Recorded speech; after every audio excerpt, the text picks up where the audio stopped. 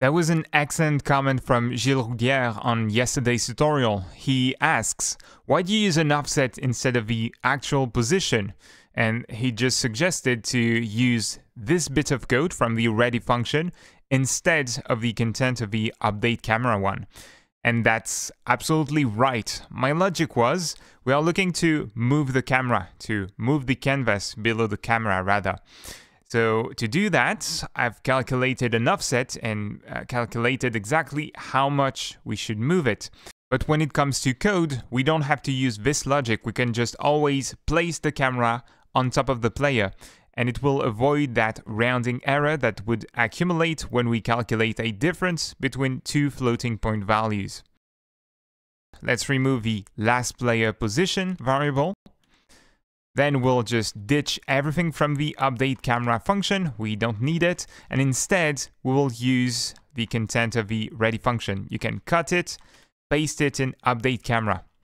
Now if we try to place the camera on every frame like that, it will not work.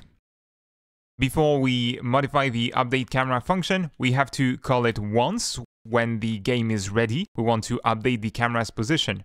Now with this code, if you try it, it worked in the ready function. It would place the camera on the character. But now when you move the character, the camera moves in the opposite direction.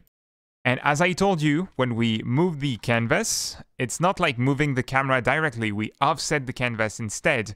So we have to take the opposite values, minus player position plus screen size divided by 2.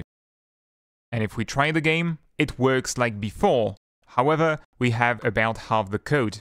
This shows the importance of peer reviews when it comes to code. Just like with art or anything, it's extremely important because programming is a creative job.